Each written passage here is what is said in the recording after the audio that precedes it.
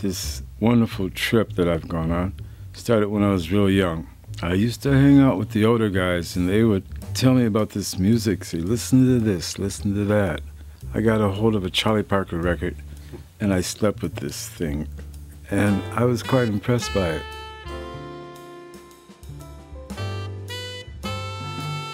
Well, me, myself, I want to play in all the time. I want to perform all the time. Where I'm going these days is I see people playing music, and they're making this music that doesn't really project the times, projects some other time, but it doesn't really project, like artists in the times that they live in, they project what's going on politically and everything else, and spiritually as well. Where I'm going with my music is, I love jazz, but I love what the bass does in it.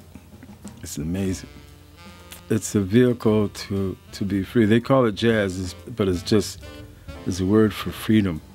For myself, I'm going for, I want music people feel, something that somebody could take, and they take it like a soft pillow, or they take it like a good book, where they could sit and relax in and curl up and listen to it, and it does them good. It heals. I'm into music that heals these days. Anything that kind of inspires people to do better, be a better person, find themselves. So I'm pretty much into that now.